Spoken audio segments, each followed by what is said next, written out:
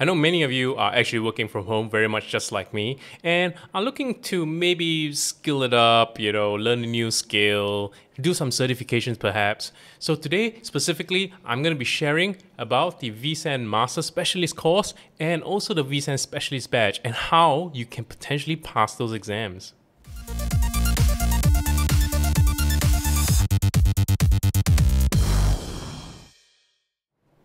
Before I jump into discussing about certifications today, if you do like the content, do click on subscribe. And I've also conveniently linked the timelines for all those sections that you want to kind of quickly jump into. So let's dive straight into it. So for a while now, obviously VMware have been offering various types of certification, and more recent time we have the vSAN certification or vSAN Specialist badge. So you might be wondering, what the heck is a vSAN Specialist badge?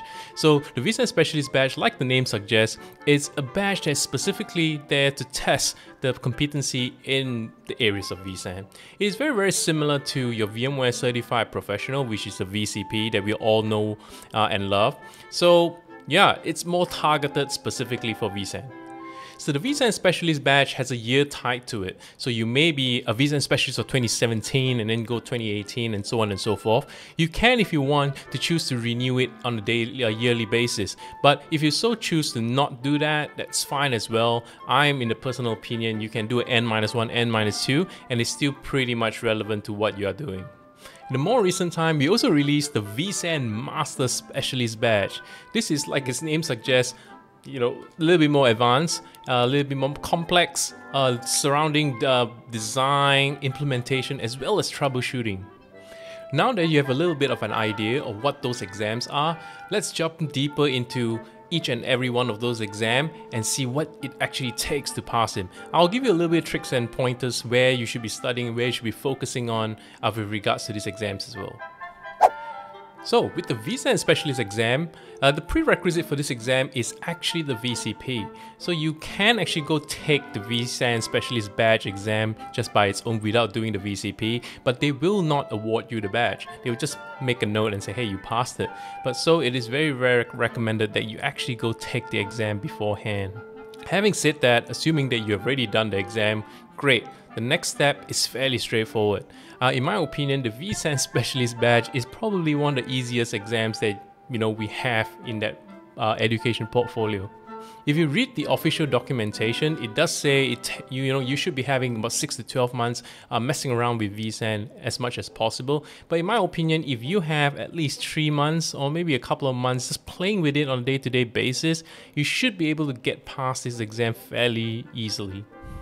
I'm not going to go through the details as to what are the sections that are going to be covered in this exam. You can actually get those from the exam prep website. But what I'm going to share with you what is the little intricacies and stuff that you probably need to focus a little bit on.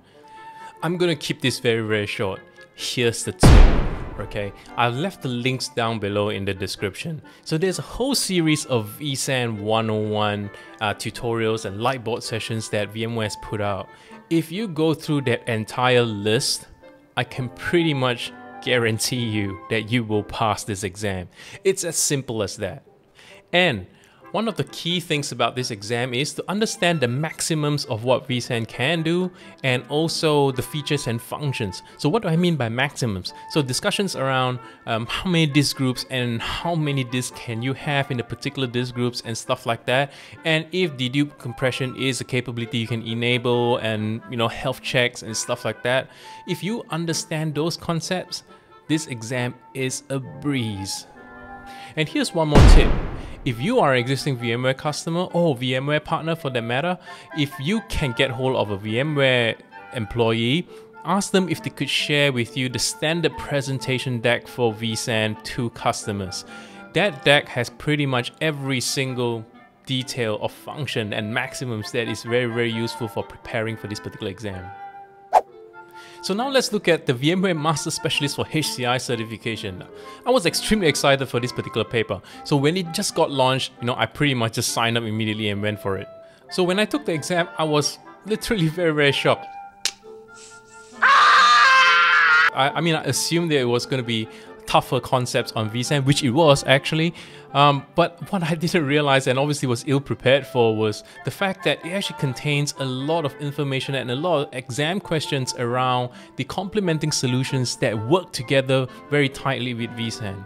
So for example, things like how VROps work with vSAN, and obviously it included cloud native apps as well. So how do you provision containers using vSAN? There was also questions around vSphere replication and a bit of SRM. So I will highly recommend that you go check out the exam prep document. It's important that you check out the exam prep document because after I finished the exam and I came out, I immediately flipped. Maybe I should have just read it beforehand.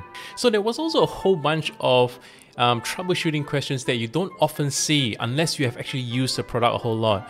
In this particular exam, I would truly recommend you to be very proficient with vSAN. Have a go at it, in the labs and set it up, tear it down, and go through all kinds of scenarios. The easiest way to kind of churn out some of these errors is to fail it in a bad way and kind of just walk through those errors, Google it, etc. etc. So for this particular one, I really believe experience counts for a lot. It doesn't mean that you can't try for it. I mean, you can definitely try for it, but I'll just warn you ahead of time. It's actually a fairly challenging exam.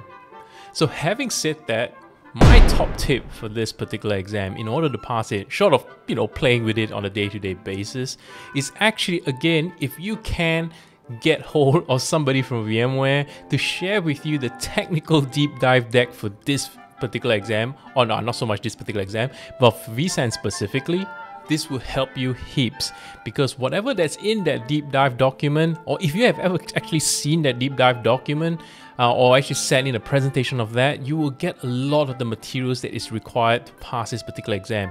And don't forget, you also need to kind of read up and understand vSphere replication, SRM, a little bit of VROps, and cloud native apps.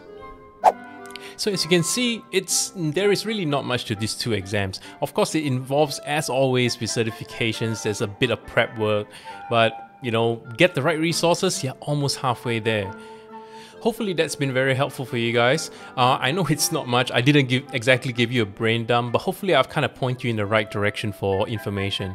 And as always, I'm also offering my help. If you want help with regards to the exam or the certification, or any questions specific to vSAN, do drop me a comment. I'll try to get back to you as soon as possible.